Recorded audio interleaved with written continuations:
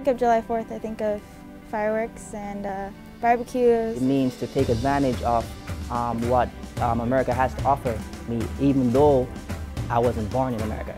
It's just, I've always associated it with summer, with America.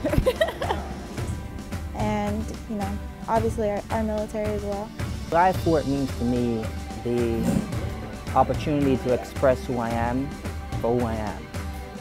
I've always associated July 4th with the Navy specifically.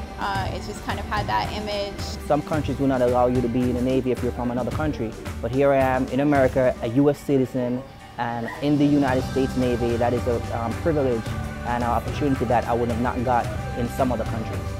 My perfect 4th of July would be me and my family. Friends and family, hanging out, having a good time, enjoying each other's company and barbecuing and enjoying the freedom that we have. I mean, obviously, you know, it's going to make me miss my family, but, you know, being in the Navy, I've also made a new family, a Navy family, my friends.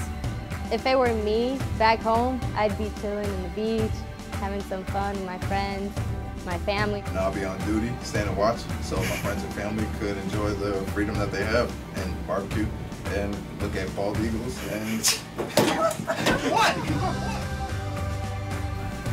Happy 4th of July.